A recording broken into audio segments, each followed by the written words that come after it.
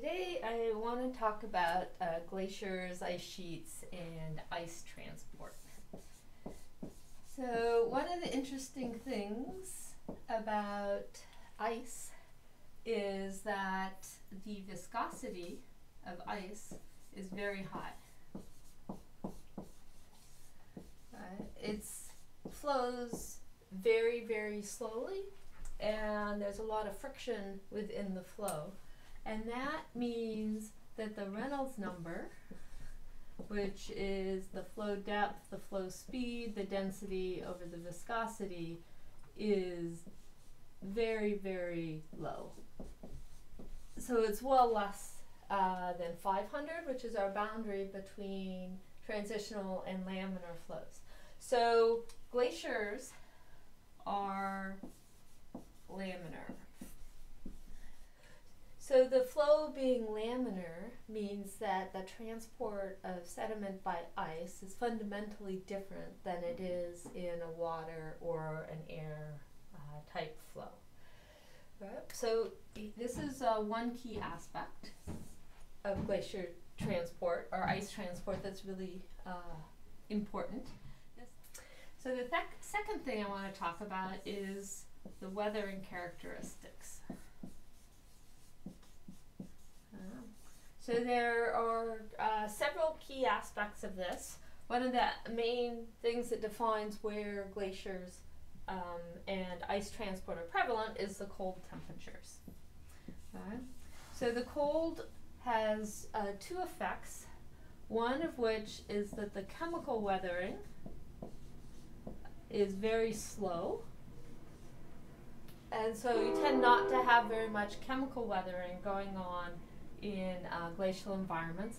And the second thing is that the freeze thaw aspects are common. So and this is of course the physical weathering. And there are lots of details about how pressure melting of the ice at the bottom of a glacier can produce liquid water that can then squeeze into cracks under the glacier to enhance the freeze thaw. Sometimes glaciers will freeze to the bottom and can pluck rocks out of the bottom.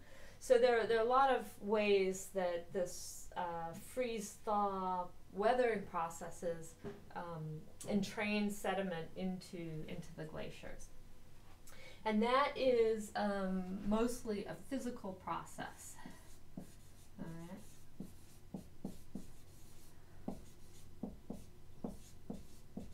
So we have physical weathering dominates.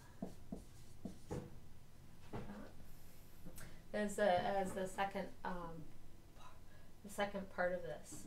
And if you think about that in terms of the sediment composition, this really implies that the composition of sediment transported by glaciers is the same as the composition of the material that it is eroding.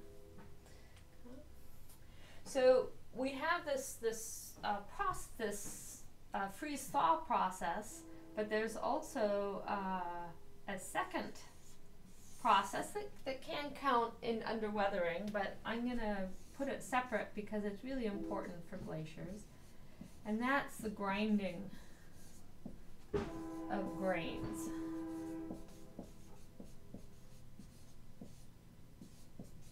So that does fit within the physical weathering here. The idea is that if you have ice and you have rock,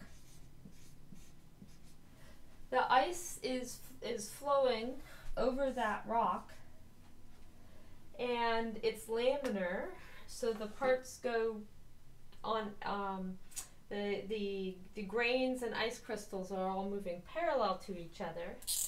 And what happens is if you have a rock here that's near the base of the flow, it gets pulled downstream in the ice flow and it tries to go in a straight line. But just like in a water flow, at the base of the flow there's a lot of friction. And what happens is this rock gets dragged along the bottom here. So you have lots of friction. And that friction ends up grinding the rock away. So often what you see in terms of rock, say you have a rock and it's ground along the bottom, you end up with flat surfaces called facets. So you end up with rocks that have these unusual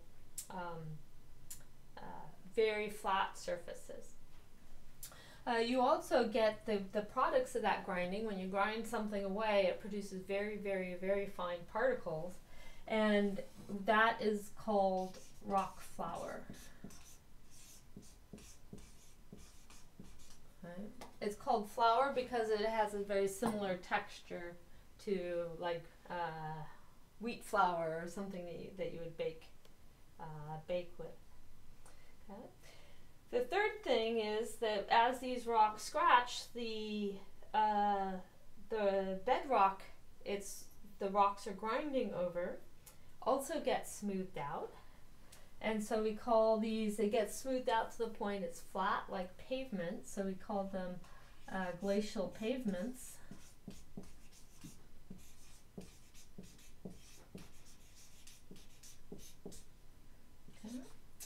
And then sometimes there are weaknesses in the rock down below, or there's a particularly hard rock sitting above that, and they often have grooves or striations.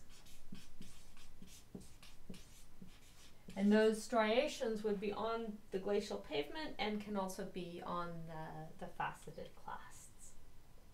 Thanks for watching.